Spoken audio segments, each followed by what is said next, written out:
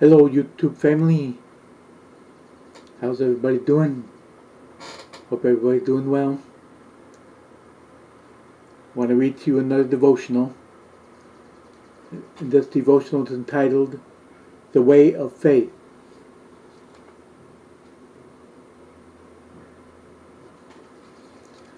Now I'll be reading from my Bible, Hebrews chapter 11, verses 23 through 29.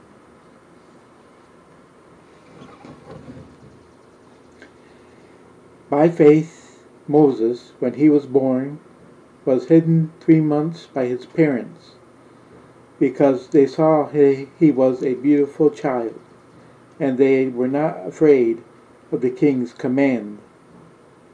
By faith, Moses, when he became of age, refused to be called the son of Pharaoh's daughter,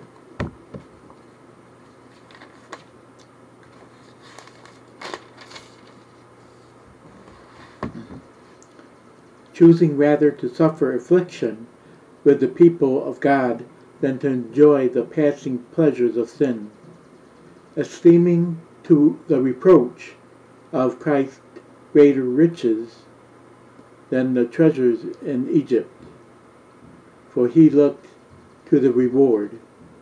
By faith he forsook Egypt, not fearing the wrath of the king, for he endured as seeing him who is invisible. By faith he kept the Passover and the sprinkling of blood, lest he who destroyed the firstborn should touch them. By faith they passed through the Red Sea as by dry land, whereas the Egyptians, attempting to do so, were destroyed. Amen. Alright, that's the Bible reading. Now the devotional. Moses was an important leader of the Hebrew people, and many consider him an Old Testament hero. He was called to do great things with the Lord's help, and he encountered the presence of the Almighty in intimate ways.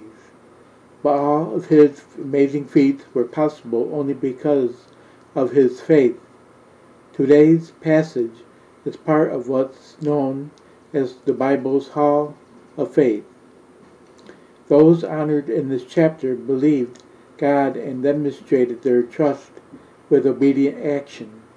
James chapter 2 verses 14 suggests that all genuine faith results in action, and that's true for us as well. Walking by faith does not mean we're on an easy path. It can include hardship and even persecution. But when we remain true to the Lord through it all, our faith is proved genuine and we grow in Christ-likeness. Are you willing to rely on God's strength in your weakness? Do you believe He will empower you to stand firm in your face if you face adversity? The Lord responds to faith by enabling us to endure difficulty, demonstrating His power in our weakness, and providing contentment and joy in the midst of suffering. Amen. Alright. I hope you all enjoyed the reading. Hope it meant something to you. And until I read to you again, God bless you all, and goodbye.